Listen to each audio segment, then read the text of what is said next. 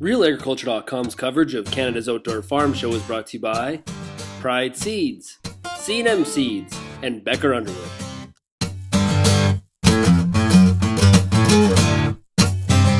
We're here on RealAgriculture.com. We're at Canada's Outdoor Farm Show. We're joined right now by Daryl Patterson. He is with A&L Laboratories, Inc. Welcome today, Daryl. How you doing? Good.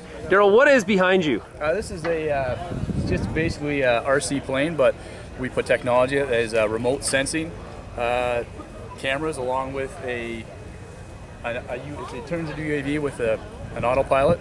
So we're flying this thing into the air 1,500 to 2,000 feet and getting basically NDVIs, indexes of fields for different things such as yield indexing or for crop scouting. Okay. Things. So it flies itself completely. It's a hand launch unit that we put in the air at about it'll cover about 300 acres in 40 minutes, and it'll fly back down to us. We'll recapture the photos, process the photos, and bring them back to either the consultant or the farmer. So it's kind of like crop espionage. That's right. Okay, let's go. You got a cool screen here. Let's go see exactly how it works. Okay, so the way it works is it's very similar to the satellite technology that's been out there. However, it's a lot higher resolution. As well, it also it's a lot more convenient because you can fly just about any time you like during the day. The way it works is we draw a polygon around a field. This could be a shape file from standard GPS technology. We program the flight based on the cameras. Here you're seeing this is the actual route it will take, and this is how it's going to be launched. And so, is it steered by remote control, or how does it work? It's programmed by GPS coordinates. It'll fly itself for any length of time while the batteries last. Oh, so it's programmed by GPS. So you put the points in and it'll just fly that pattern. That's correct. It'll fly that pattern and it'll come back down and land from its point of origin. So wherever you launch it from, it'll come back down and land. So this is it kind of going back and forth in the field. And it takes multiple pictures. So each picture has to be geo-referenced and stitched together after the fact. Cool. So how long will there's the pattern it flies? Kind of just that's a pattern. Almost like a combine with just going up and down the field. That's right. This is how we watch it from the ground to make sure it's doing what it's supposed to do and it comes back to us. And this is the landing here. And how long does it stay in the air for?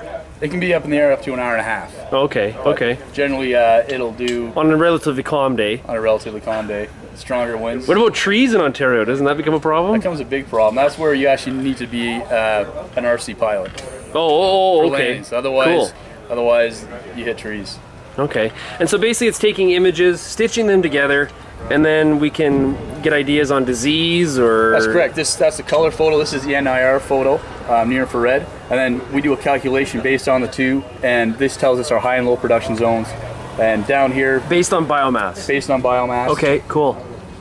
Based on production in the chlorophyll. And then next we'll scout that and find out this, for this instance, it was potato aphid. And there's a barley field, and it's the same thing. And these are high-low vegetative indexes. So we're using this kind of information in field, in the crop year, to make management decisions. And the idea is that you will be able to fly a field and have the data back within 24 hours, so that you can make a management decision whether it's spraying or not to spray. We also have the ability to do variable rate with a program like this. Okay, so we're using variable rate fungicide application in this case. Could be, correct. Okay, yes. So first of all, the question would be, this sounds really cool, sounds interesting. What is the cost to something? What is the cost? It depends. We are doing only a research project this next couple of years. There are other people doing the same technology that are charging anywhere from $10 to $15 an acre.